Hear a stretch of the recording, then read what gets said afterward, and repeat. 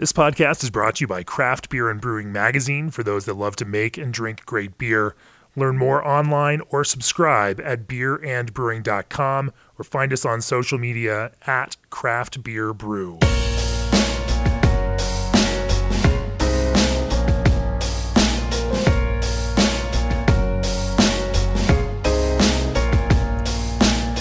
Welcome to the Craft Beer and Brewing Podcast. I'm your host, co-founder and editorial director of Craft Beer and Brewing Magazine, Jamie Bogner. We are here in a COVID-19 edition of the podcast, but in person, safely socially distancing for an in-person conversation here in Denver, Colorado with Stephen Kirby, the founder of Hogshead Brewery here in Denver. Welcome to the podcast, Stephen. Thank you very much. Good to be here. If you read the magazine, a few years ago, you may have seen we did a feature package on brewing cask ales, and there was a nice big full-page picture of Stephen pouring cask ales here out of the tap room at Hogshead. We are going to spend this episode talking to Stephen about brewing British-style beers, brewing cask ales, the ingredients secret, process secrets, and we're going to pick his brain for his brewing knowledge around that. Before we do that, nearly 2,000 breweries across the U.S., Canada, and Mexico partner with G&D chillers. Innovative modular designs and no proprietary parts can propel G&D ahead as the premier choice for your glycol chilling needs. Breweries you recognize like Russian River, Ninkasi, Jack's Abbey, Samuel Adams, and more trust G&D to chill the beer you love. Call G&D Chillers to discuss your project today or reach out directly at gdchillers.com. Also, this episode is brought to you by HS1228 Hops, third in the new BSG Hops Solution portfolio. HS1228 takes you all the way to the heart of the West Coast. HS1228 is bursting with pronounced tropical fruit like mango, pineapple, citrus, and pine characteristics that bring out a classic West Coast hop character. Designed for late kettle or dry hop for various hop-forward styles. Learn more about BSG Hop Solutions online and look for more BSG Hop Solutions releases coming soon. Stephen Kirby, talk to me about how you entered the world of brewing, what it was, what that moment was for you that said, hey, I want to do this, and then how you progressed to where you are here in Denver, Colorado, running a brewery, Hogshead, making British-style beers, making cask ales, and serving them to thirsty beer nerds or beer fans here in Colorado. I'll talk a little bit about Cask Ale first, because this is a story I've told many times. I must have been about 9 or 10, and my best friend's dad used to buy a kilderkin of Young's Special Bitter, and it used to live by the front door over Christmas, and the adults used to get tucked in, and I can always remember me, Frankie and Colin standing around this, and we decided, well, no one can see in it. So we decided to pour ourselves some beer. So I credit Frank's dad with my love of cask ale. I also grew up in that tenuous period in UK where the Allied Six, as they were called, were buying everybody, and small cask breweries were going out of fashion because they told us that, we'd love this new fangled beer called keg beer, but we didn't. So that's when Camera was founded. And so I was of that age, when you were in the UK back in the day, if you was a big lumpy kid and you could go to a country pub and go like 3 pints of bitter, please, Harry, you might get them, or you might get a smack round the ear. So, you started drinking, and also you used to go down the pub with your dad on the weekend and he'd buy you, you start out with half a shandy and then you go progress to a bitter top, mostly beer with half an inch of lemonade on the top. And, so I was always in that version of cask beer was the real thing. My older brother, incidentally, was a dedicated keg man because he was 8 years older than I, and he grew up in that whole thing of these weird adverts from Whitbread Trophy Bitter, the pint that thinks it's a quart kind of stuff, so That's how the family loyalties align. It's So I mean, I was a designated, cask conditioned beer, and there were only really 2 cask conditioned beers in London at that point. Young's, of course, down in Wandsworth before Charles Wells bought them and moved them to Bedfordshire, and Fuller's out of Chiswick, now owned by, I don't know, Asahi or Sapporo or somebody. So, if you live south of the river, you drank Young's, and if you went across the river or West London, you drank Fuller's. And that's what you drank. And your dad told you and your granddad told you beer doesn't travel. So to have a pint of beer from Manchester in London, no, you went to Manchester and drank, Robinson's. Sure. So as large as it was still local. Yeah, I guess, I talked to Bill I quite a bit, and he's saying, like, the same thing, is in Germany. I mean, a brewery serves a community, and that's really kind of like what's happened at Hogshead. I mean, it acts like a small British pub. Right. This is a community-driven deal. So you grew up drinking cask ale. Yeah, it sounds like sort of like child abuse. Well, in America we have different puritanical ideals for these kinds of things, and the concept of that. Even though there are states like Wisconsin where any parent can legally serve a child of any age, we tend to be a little more puritanical, I think was the right word for that. How did you decide to go from being a craft beer or a cask ale consumer to entering the craft beer world and becoming a brewer? Well, there was a period in the United Kingdom where you couldn't buy a job. Maggie Thatcher came along, and all of a sudden there were 4 million people out of work. I was, out of luck. Yeah. So I just sort of started knocking on doors. I worked for a couple of small... Well, actually, first of all, I started doing the cellar at a very famous pub called The Stag. We used to keep 12 real ales, and I used to do the cellar. And I used to work with this guy, Leo McKern.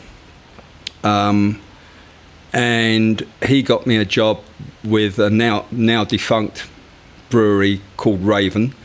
Every brewery in the UK, I mean, there's been it's kind of like, you adopted what happened in the UK in the 70s. You came here in the 90s, and, the big guys are still here, and there's so many breweries that came and went. So, and then part of that Allied Six, Phoenix, Whitbread were in Brighton at that point. I was living in Brighton on the south coast. And, I got a job moving kegs, stacking kegs, anything. I was trying to be in a brewery, but it was really difficult to be in the brew business in the UK at that point. It was more like an apprenticeship. It was like turn up at 5 o'clock in the morning, get wet, and don't moan. And maybe we'll let you come back tomorrow, kind of deal. There's quite a few of those going on in craft brewing right now in America too. So I think people are familiar with that. It seems to have made a resurgence, unfortunately. In the terms of professional development, so you started kind of doing what you could and trying to get in. What was your first real serious, brewing job? And then how did you kind of progress through that? That was at the Raven Brewery. Okay. I mean, I was the... How many years did you put in there? About 3 or 4. Yeah. I mean, it was... I was the general dog's body. Yeah. And when Jake first started with me, he had business cards that says, general dog's body. And he said to me, what does that mean? I said, well, you do everything I don't want to do. And Jake, for people that aren't familiar, that is head brewer at Westbound and Down. He is now, yeah. Right. He's doing a fantastic job. So from Raven, where'd you go, and what's the quick arc to get here at Hogshead? There was no quick arc. Okay. I came first time I came to America was about 1980. That was at the fledgling end of the craft brewing industry. Right. You still pretty much had 3 beers here. Right. You had a few other, Sierra Nevada and people like that. I don't think they were started then. Anyway, I hated all the beer here. I met my girlfriend at the time, and we bought a house. And I went back to the UK, and she picked me up at the airport when I came back. She said, what's going on, man? And I had 3 Firkins, 2 beer engines, and we had a house on Gilpin Street. That's where the Gilpin Black Gold comes from. The basement there was bigger than the brewery we've got at Hogshead. So we dug it out to 8'6", and that was... So we used to have, you know, these kind of Christmas parties, and I used to make cask ale. And, you know, people would come and say, I've never tasted anything like this. Right. And I was like, well, no, you wouldn't, because you'd need a passport and a pocket full of money. So that's basically how we started here. I looked at... I worked at the Bristol for a minute. Down in Colorado Springs? Yeah. Yeah. And the one on Broadway here. Oh, okay. In Denver, 1023rd and Broadway, I think it was. Okay. You know, just trying to get a start, but it wasn't. Right. And then it was weird times, and then I had some investment out of London. They said, you know, guys used to come, a good friend of mine used to come and do business here, and he was like, yeah, this beer's great, you could sell this in the UK. And I was like, yeah, I know. And they fronted up some money, but in the interim time, we'd decided to move to Australia. Huh. And so by the time they came back with the money, we were like, well, yeah, I mean, you know, you make decisions. Sure. You know, I was about 24, I think. And we moved to Australia. And then, when I came back to the United States 15 years ago, I mean, the same thing was missing, what an English bloke will call a proper pint. Right. So I just decided to saddle up and do Hogshead. What year did you launch Hogshead? Well, I had a little R&D brewery in 2010, and then I think we opened here in 2012. Okay. Talk to me a bit about, as you know, with this long history and understanding and growing up with cask ale, how you decided what to brew, and some of your leading beers, what you wanted to focus on, why you wanted to focus those. Well, we go back to the proper pint. Yeah. You know, I mean, that's our Chinwag here is probably one of our biggest selling beers. It's my homage to I knew John Keeling out of Fuller's. He was a brewer there for, I don't know, 25, 27 years. Yeah. And Chinwag is what kind of style is it? Well, it's so Fuller's launched ESB in 1971. They own the trademark for ESB, Extra Special Bitter. And so I borrowed their yeast, and this is my homage to Fuller's ESB. It's hoppier than Fuller's is. It's the same strength, 5.8. John Keeling came here in 13 we had a little beer festival here in 2013. Yeah. We had about 8 or 9 British breweries, some good ones as well. And John told me that's not a bad pint, that boy. So I thought, I'll take that. Yeah. So, I mean, you know, beer styles are just... Sure. I think the truth's out, really. I only make 3 beers. I mean, you know, you've got guys that make everything want to make everything. Right. I mean, I make bitter, I make porter, I make mild. Porter/stout. Yeah. So what I'm interested in, let's talk about each one of those. There are a lot of people that make beers they call bitter. There are, you know, a smaller number of people that make beers they call mild, and there's a significant number of people who make beers they call porter. Let's start with ESB. What in your mind sums up what an ESB should be from a brewer's perspective? Well, it shouldn't be called amber ale for a start. Okay. I mean, if you start out making an ESB, you should have enough bollocks to see it through. You know what I'm saying? Because every ESB I've drunk in this country has changed its name to it's now an amber ale. Yeah, just because consumers don't want to buy a beer called ESB. Well, yeah, you know, if you go to any brewery and they have a blonde ale, you know that's the beer that nobody gives a shit about, right? You know what I mean? Sure. So ESB, I mean, standard, classic. Like I said, Fuller's pretty much invented it. Yeah. Malt forward. Should have a decent bitterness on the back end. Easy to drink.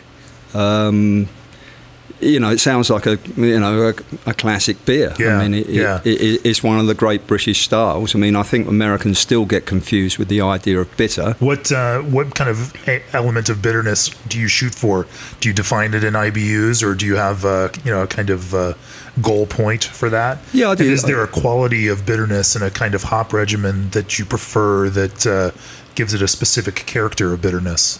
Yeah, I mean, we stick to a pretty traditional schedule. I mean, 60, 45, 15. Yeah.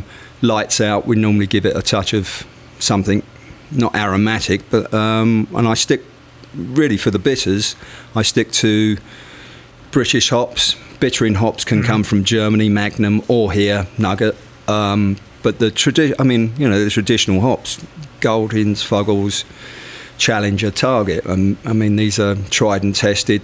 Right. I used them in the UK. If it ain't broke, why fix it? Yeah. And obviously you mentioned Fuller's yeast. Is there a malt component to ESB that, and the way I want to dig in, because, I find especially in simple beers like this, the difference between an average beer and a great beer become really small choices on the part of the brewer. And so figuring out where some of those, small decisions are that make big differences, that's where I want to kind of, probe into on this. Yeah, I think, we can try some in a minute, because I'm sure all this talk, I'm getting a bit thirsty. But I think all the beers at Hogshead, we only have 2 yeasts really, unless we borrow them in, we borrow yeast from Bierstadt to make this collaboration beer that we do with them every year, the Pilsner. But I think, classically, the yeast profile of Fuller's is orange marmalade, jammy, fruit forward. And a lot of, Bill's a good example. I used that O2 yeast for years, and I never got the complexities that you do out of that yeast. Yeah. I'm a slight underpitcher. I mean, people always say that's a bit weird, but I tend to pitch in pretty cool, let the yeast grow. Yeah. Just to kind of favor ester production. And and I think, a lot of British yeast that came to America, I mean, if it says it on the packet, it'll work at 72. That's where people normally start, I'm very much old school. I mean, all the guys that I knew in the UK, I mean, we brewed a lot of beer at Rudgate over the last 3 or 4 years in Yorkshire. Yeah. They're pretty cool in, warm up, let it do its thing, and then run it. So you don't get, when you run O2 really hot, it gives some weird flavours. I mean, if you start it out hot. So I'm a treat it gentle, treat it like your girlfriend, you know what I mean? Nurse it. Okay. On the malt side, where do you find yourself leaning? Is that a consistent choice, or do you toy around with different? Well, I've known the Simpson boys for quite a few years. Yeah. Richard will be on this very podcast in a couple weeks after this episode. Yeah, and Peter, God rest him, was a good mate. Every time he came here, it was like, I can remember him standing on that table over there going, this is what I'm talking about. Because he was like wanted a 3-8-4-2 beer that he could drink 8 pints of. Right. So I've used pretty much the malt profiles, Simpsons, I've used Muntons, I've used Crisp, but predominantly it's Maris Otter. Yeah. And why do you, obviously I guess that's traditional, and so that's your choice. Is there something to the Simpsons that you just enjoy, or is it just that relationship that does it for you? Well, there's a lot of things, but I mean, they've been doing it since 1862. Sure. When I do have people knock on the door, tell me it's local and blah, blah, blah, but you want more money than the Simpsons do. And like I said, they've been doing it since 1862. I mean, and if I got a problem, I phone somebody up and say, what the fuck is going on here? You know what I mean? For sure. Let's talk about mild then, and and make that kind of pivot. When when you envision that, what is that beer? How should it present, and how do you then both answer tradition but make something your own in that kind of realm? Well, a lot of people said I'm not a very innovative brewer. That's okay by me. I mean, I look at what went on long before I got in the game. Yeah. And same thing. I mean, a classic pint of mild it's all in the name. Right, right. I mean, and it doesn't need to be a hot bomb. It should have some. The beer is a conduit for conversation and not a focus of its own. Well, yeah, I mean, I think that's the whole thing. I mean, if you look at established brewing industries around, or people that drink a lot of beer, the Germans, the Brits, the beer is the social lubricant. It's the lubricant. We don't talk about beer. I mean, you'll go down and go like, that's a great pint, but that's enough of that. And then you need to talk about something else. But a mild is just one of those beers. It almost died. It was a big beer 19th century. It limped into the middle half of the 20th century. In the Midlands and in the north of England, there are still quite a few miles. It's making a resurgence, not like, right, not like a resurgence, but it's still a style in the UK. It's no IPA, but no, and it isn't. An IPA in the UK is different to IPA in America. Sure, I mean, it's IPA's on steroids here, and it suits some people, and you get a lot of people come from the UK who go like, I don't like that. Right. Let's talk a little bit more about that in a second. But first, with nearly 20 years of innovation and experience, Brewmation specializes in electric, steam, and direct fire brew houses, complete cellar solutions, and automated controls for the craft brewing industry. From half-barrel to 30-barrel systems, Brewmation puts you in control to design a brewery that fits your needs and brewing style. Whether you're starting a new brewery, upgrading your cellar, or just need some parts to keep you up and running, Brewmation has you covered. Visit them at brewmation.com to get started.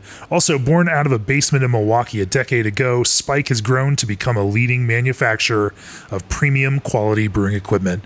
So if you're looking for a reliable system for home or commercial grade nano for your brewery, this is the time to buy. Spike is offering craft beer and brewing listeners a special 10% off all 3-vessel system purchases while supplies last. Visit spikebrewing.com/craft and enter the code CBB at checkout. Spike Brewing, pursue what's possible. You should have told me you were going to go to an ad. I could have poured us a pint at that time. Jesus. Well, we can take a quick pause so you can pour a pint then, for sure. I will take you up on that offer. Let's do it. Yeah. Okay, we're back now, and with pints in hand, and it's a whole different context now. Thank you, Stephen. You're welcome. You mentioned a second ago that IPA is a really different thing in the UK versus America, and you seem to have some opinions about that.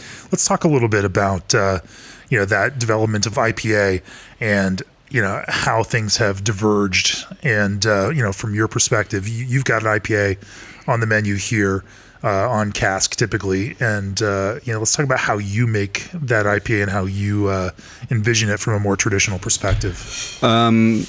I think that must be yeast driven, really. Yeah.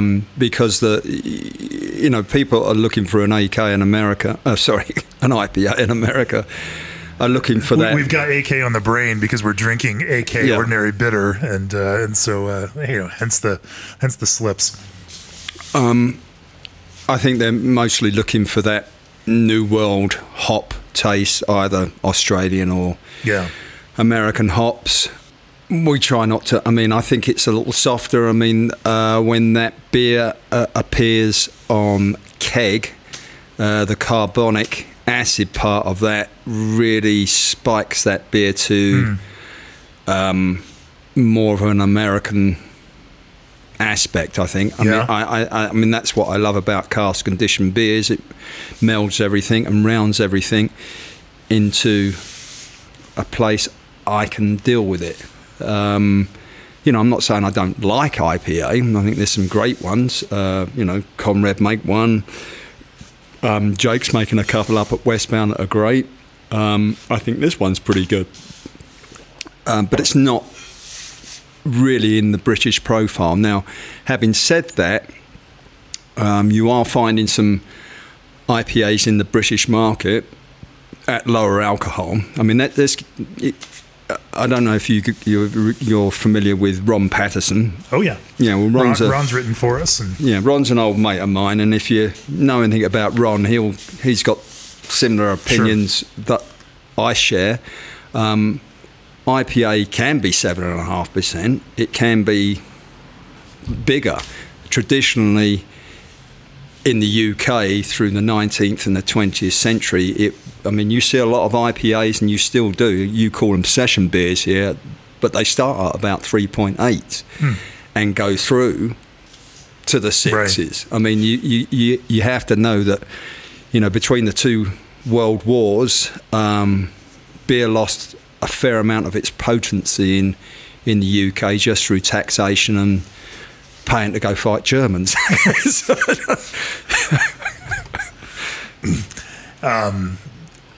But then that drinkability and lower ABV and, allows balance to happen. I think so. And I think, AK is a good example of that. I mean, but this is another beer you were talking about, mild. I mean, as far as I'm aware, I only know two people really making an AK, and that's Hogshead and Macmillan's now.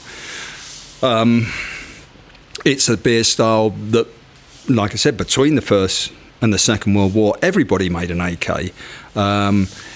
It was often called family beer, or, it's what you gave the kids before they went to school, I think. It was a kind of generic beer.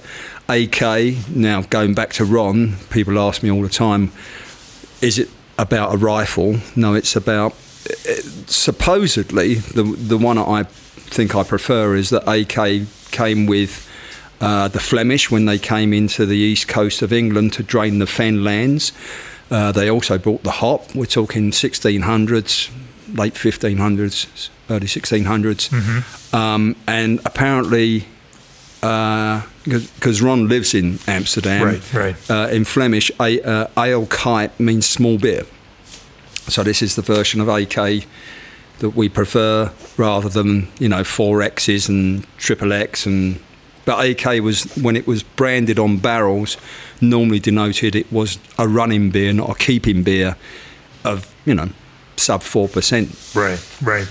I'm interested in how tight your parameters are on this. Again, when we start talking about small beers, the small decisions, and the small things have bigger impacts. It's the same way with Pilsner. It's the same way with, these delicate beers. With a beer like AK and this kind of bitter at, in the low 4% range, that kind of extra body and sweetness or perception of that in a small beer does help give it this kind of big, rich feel. Talk to me, which is something, as I'm drinking it now, it feels full in the mouth. It feels like it has a solid body to it. It's not a highly dry beer. How do you construct that overall picture of a small beer that feels bigger than it is? I think that's what the Brits do better than anybody else in the world. And that, I think, designing a beer to add CO2, or, as we say here, a naturally carbonated beer. Yeah. When you take a 4% beer and you cask condition that beer, it will give it a mouthfeel which will satiate the palate and make you think you're drinking a bigger beer than you are. And I think that's, brewing beer to go in a cask is different for me than brewing beer to go in a keg. We have experimented with AK as a keg beer. For me, it doesn't work at all. And I will say that again about mild. I mean, when you've got a 3.8 or 4% beer, cask conditioning is everything. And I think it's the bigger part of it's almost as big as brewing the beer is doing the cellar work. Yeah. So from your perspective, from a sensory perspective, and from a brewing perspective, how would you brew it differently for cask versus brewing it for keg? I wouldn't. I just wouldn't. I just wouldn't put it in a keg. Just don't do it. And is this then a yeast component? Is it that lower carbonic bite that allows that kind of malt sweetness to feel bigger than it otherwise might be? As you think about it. Yeah, I think it's one of those things. I mean, it's a hopping schedule. It's choice of hop, choice of malt. Yeah. And I also think water treatment is a big part of this, all the beers here. I mean, we treat all the water to keep it simple. All the bitters go to Burton-on-Trent, and all the black beers, mild included, go to London. Water profile. Water so profiles. if we're doing black beer, the porter will go to London, the stout will go to London, mild, everything else goes to Burton-on-Trent. And what is that, have you tried brewing them without that kind of water profile? What's the difference? I have, yeah. I mean, and I've seen other people do versions of the beer we do here, and have remarked it doesn't quite taste the same. And I think it is their water treatment. I mean, the only beer that we don't alter the water for here is the Pilsner. I mean, because it's now. Denver Water just did change the pH on us, so we might have to look at that one. This Pilsner we have here, we brewed before they did that. Yeah.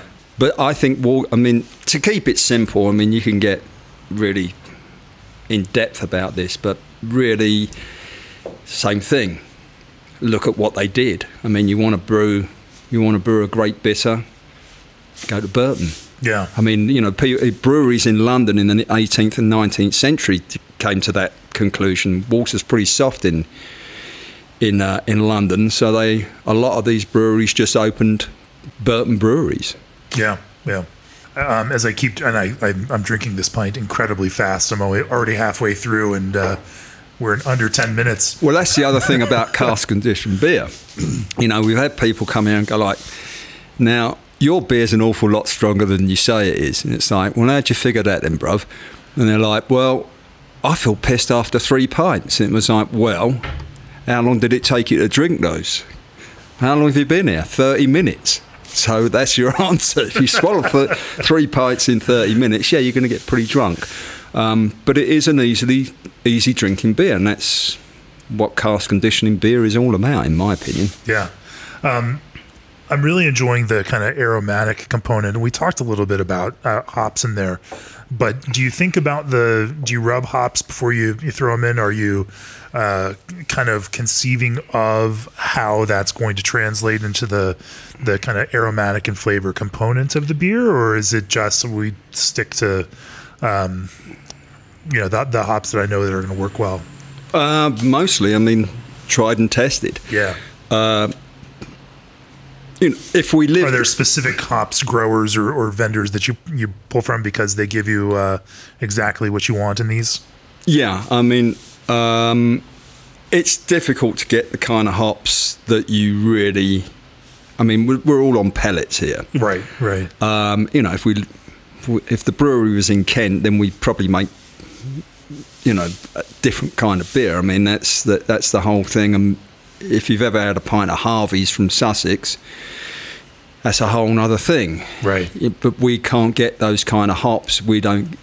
It's kind of like, everybody locally experiments with a harvest ale, a harvest beer. Sure. And we've made the Chinwag as a harvest beer, and it's been beautiful, but we can't really justify the money. The $1,800 worth of hops you got to put in it to make. Right. I mean, it's a fantastic beer, but what are you going to do? Yeah. Hops are a big thing, but they're mainly.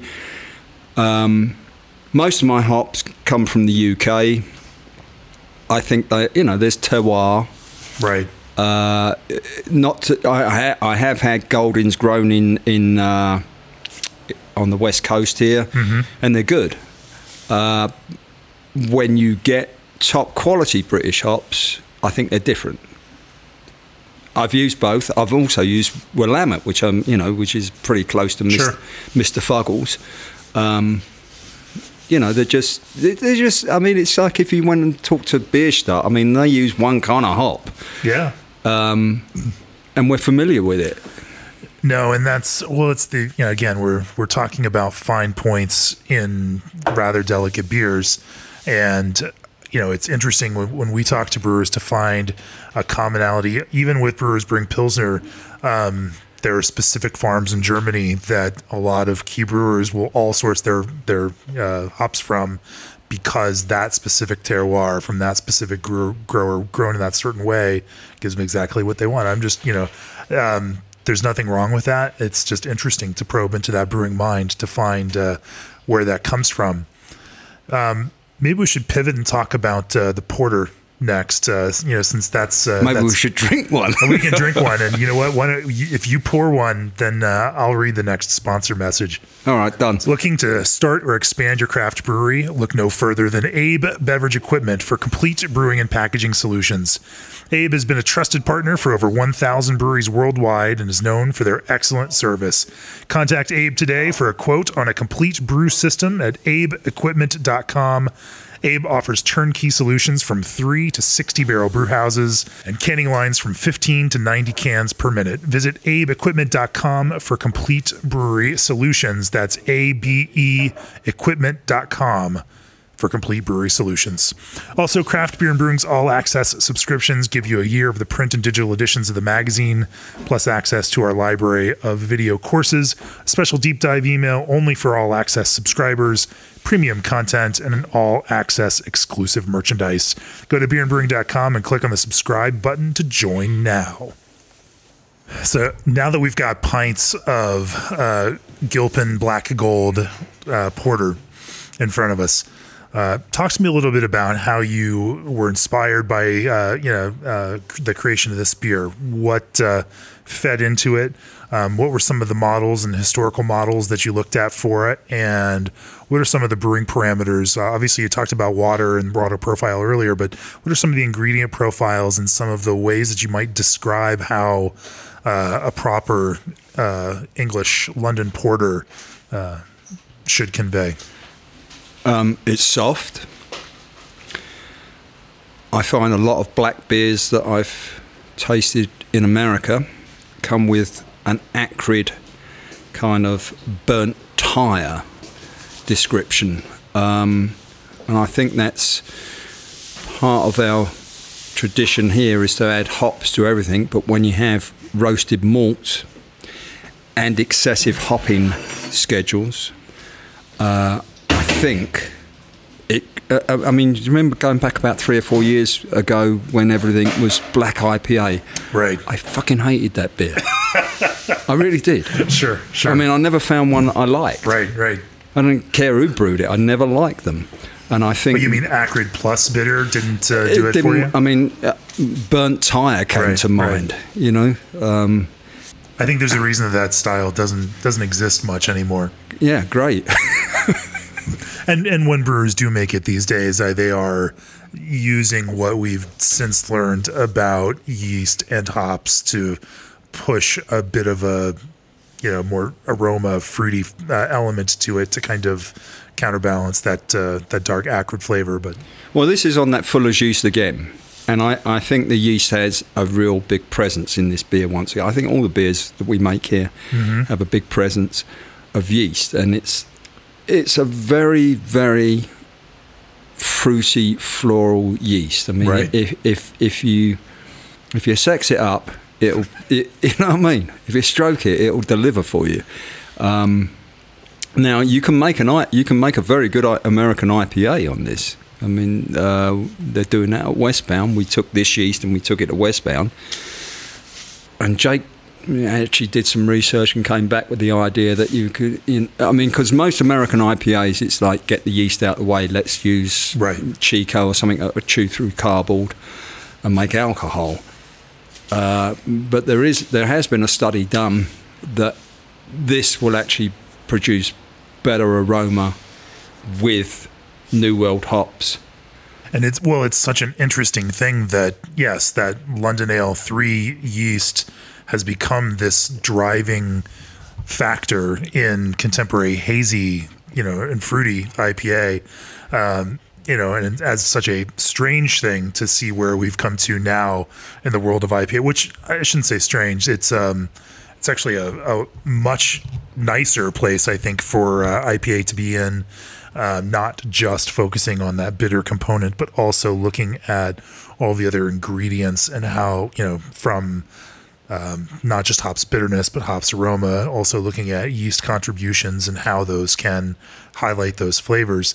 And so this current iteration that's very popular that, in the United States and now around the world of haze IPA is really driven by this kind of expressive British yeast. Yeah, I think they're coming back to us. I mean, the only bit that they haven't done is clean it up yet.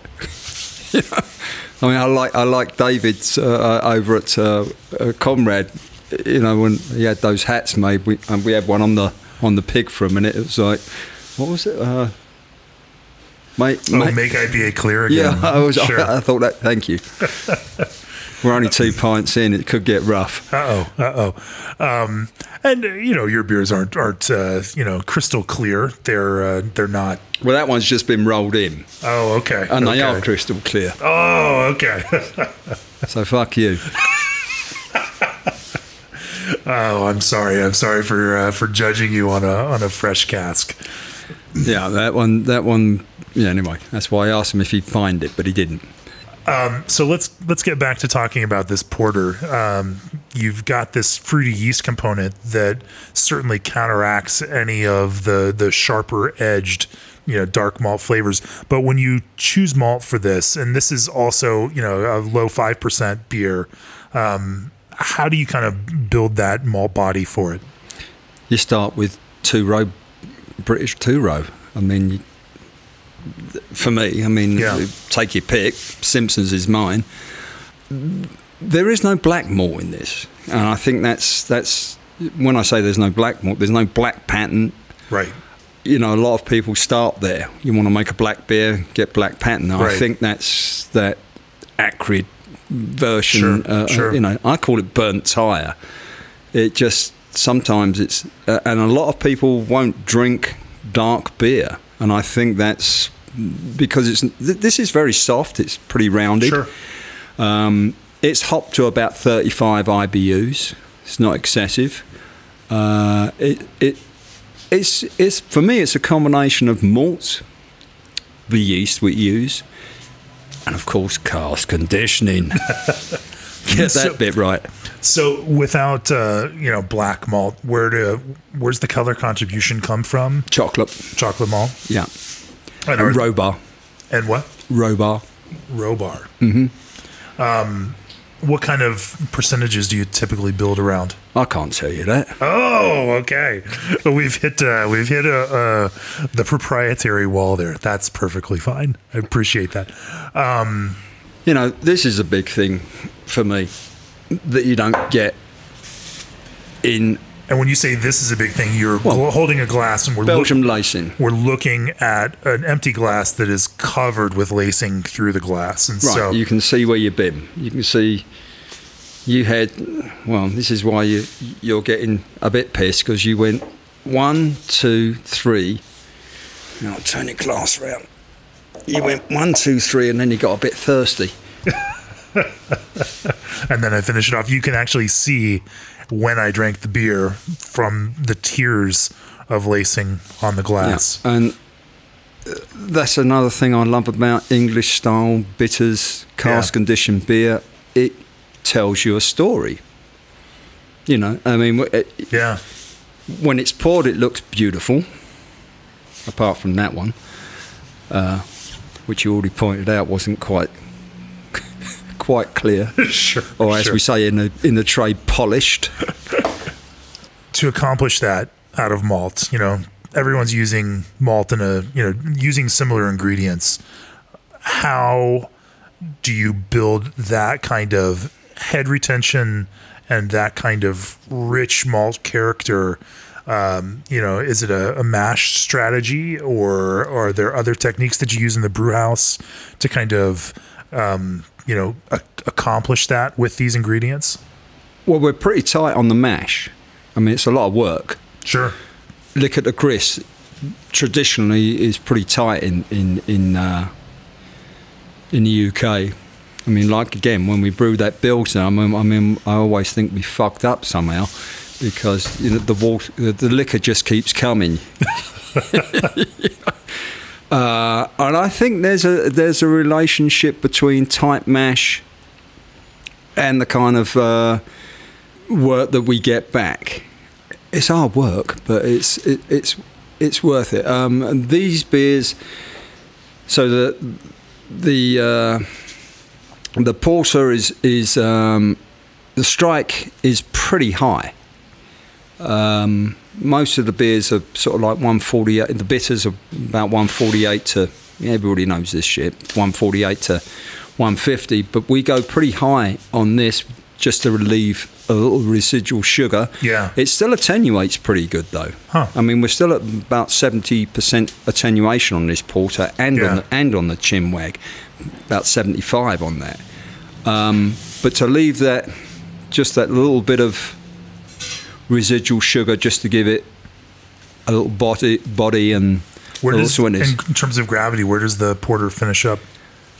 The porter? Yeah. About 5.6. Okay. ABV you're talking about? Or gravity? Plato. The gravity... Sorry, what's the question? What's the final gravity? The final... About 10, 13. Between 10, 15 and 10, 13. Okay. I mean, with that much black malt in it, it sometimes, depending on how... If I've been a cheap wanker and sort of like use the yeast a little bit more than I should, it'll finish at about 15, Let's talk a little bit. We're getting on here a little bit. Nice little licorice component to that. Absolutely, and obviously that's malt derived, but there's that interaction of yeast and malt that's probably. A lot of people have asked me if we put coffee in that. Yeah, I just normally just give them a spanking and throw them out. Are there specific malt varieties of these darker malts that you really enjoy? Obviously, you're going to say Simpsons again. I can just guess. No, in actual fact, most of the specialty malt in that beer is actually from Crisp.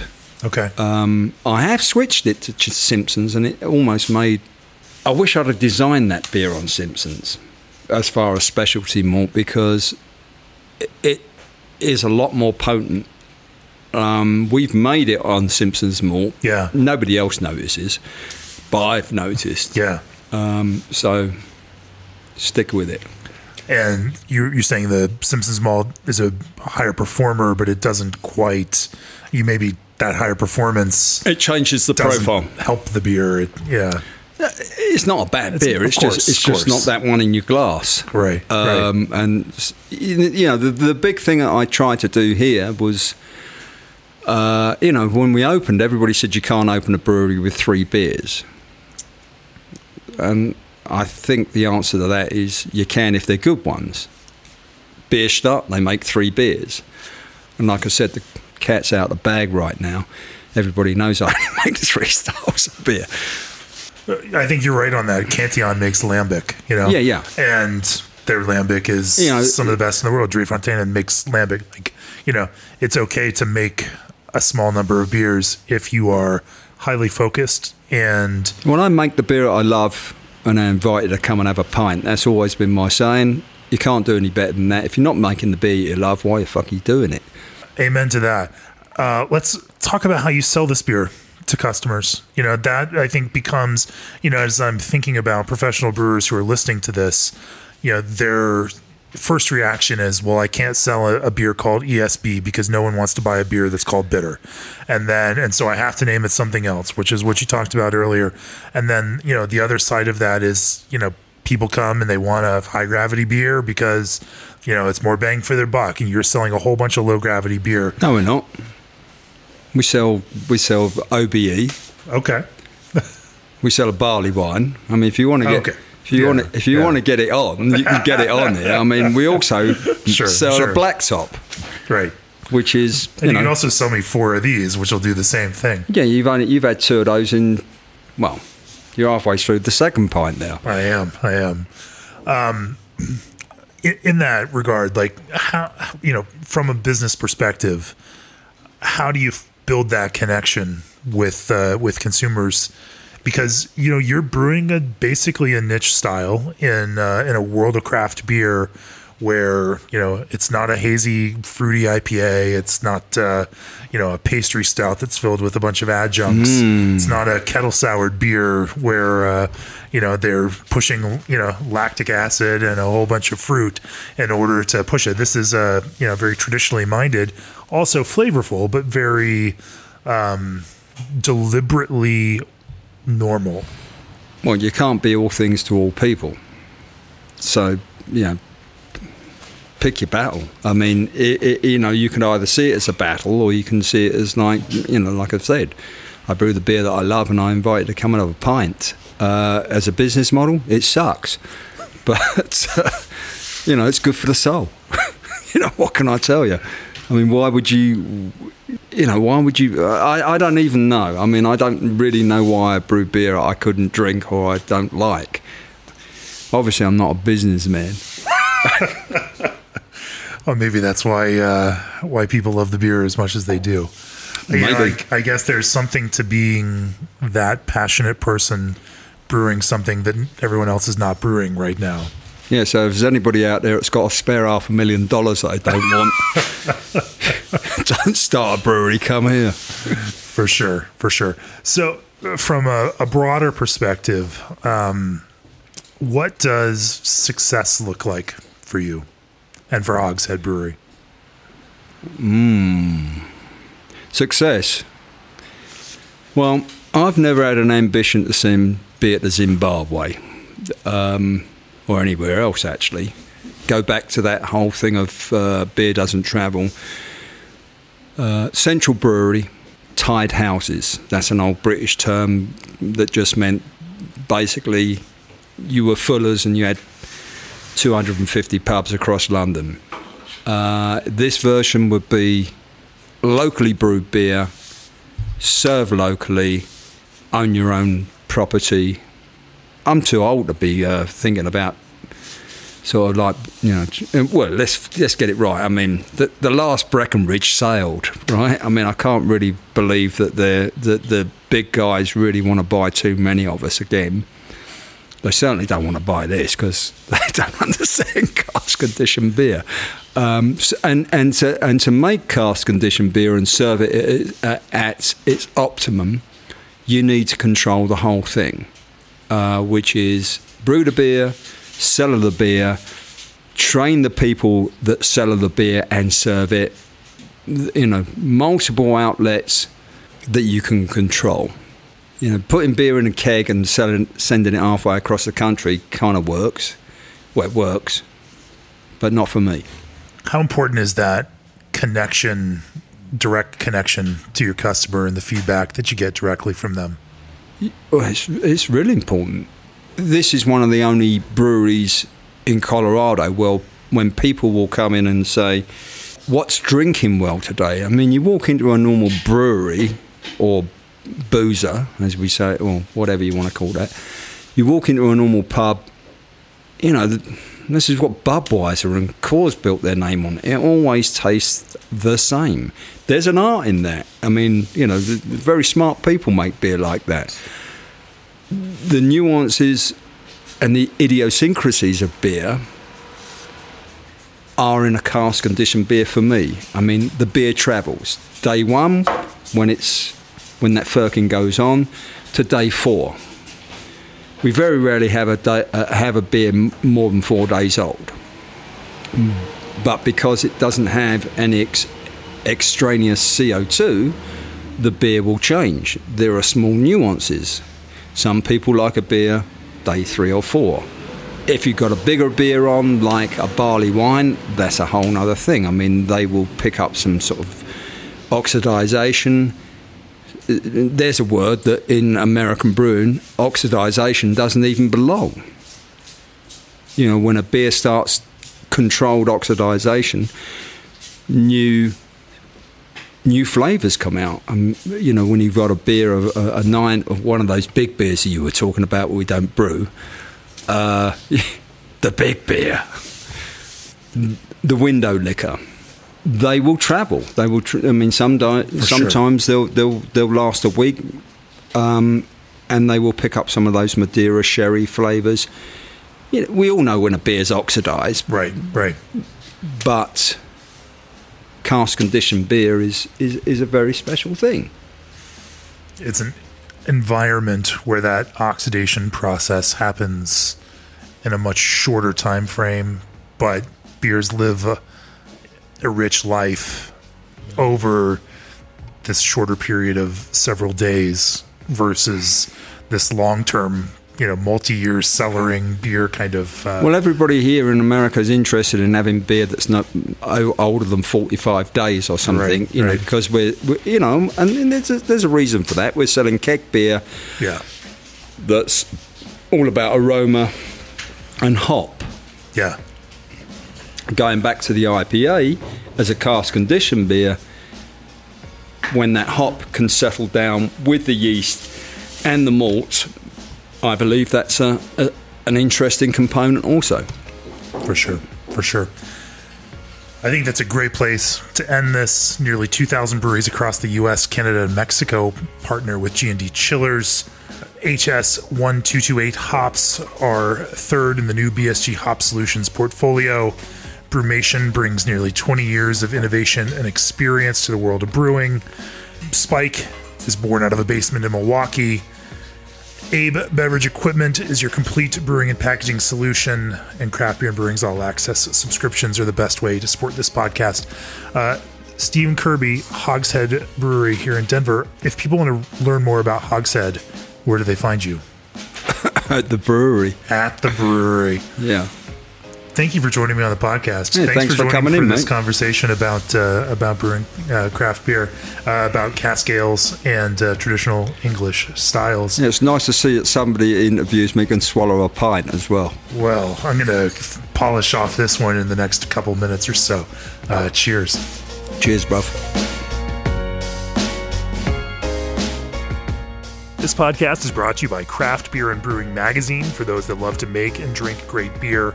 Learn more online or subscribe at beerandbrewing.com or find us on social media at Craft Beer Brew.